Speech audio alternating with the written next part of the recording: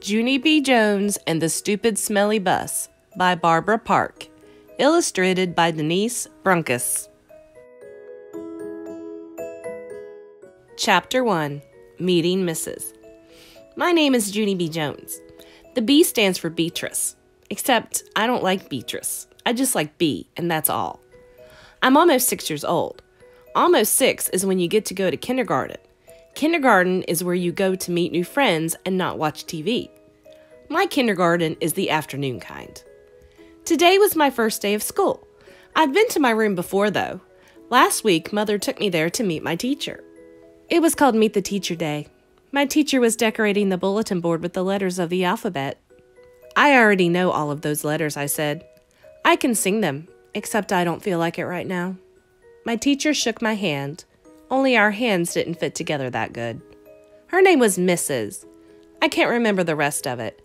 Mrs. said I looked cute. I know it, I said. That's because I have on my new shoes. I held my foot way high in the air. See how shiny they are? Before I put them on, I licked them. And guess what else, I said. This is my bestest hat. Grandpa Miller bought it for me. See the devil horns sticking out the sides? Mrs. laughed, except I don't know why. Devil horns are supposed to be scary. Then we walked around the room and she showed me where stuff was, like the easels where we get to paint, and the shelves where the books are, and the tables where we sit and don't watch TV. One of the tables in the front of the room had a red chair. I would like to sit here, I think, I told her. But Mrs. said, we'll have to wait and see, Junie. B, I said. Call me Junie B! I hollered the B part real loud so she wouldn't forget it. People are always forgetting my B. Mother rolled her eyes and looked at the ceiling. I looked up there too, but I didn't see anything.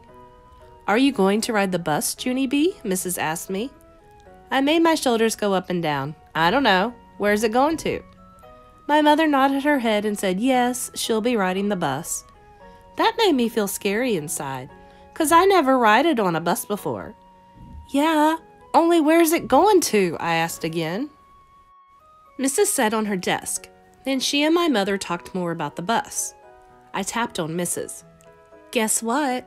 I still don't know where it's going to. Mrs. smiled and said the bus driver's name was Mr. Wu. Mr. Wu, said Mother. That's an easy name for Junie B to remember. I covered my ears and stamped my foot. Yeah, only where's the stupid smelly bus going to?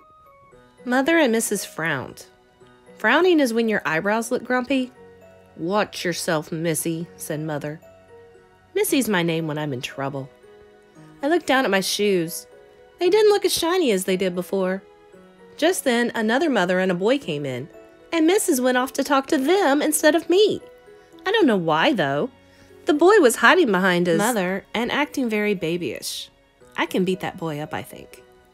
After that, my mother sat me down and explained about the bus. She said it's yellow, and it's called a school bus, and it stops at the end of my street. Then I get on it and sit down, and it takes me to school. And then your teacher will meet you in the parking lot, said Mother. Okay, Junie B, won't that be fun? I nodded the word yes, but inside my head I said the word no.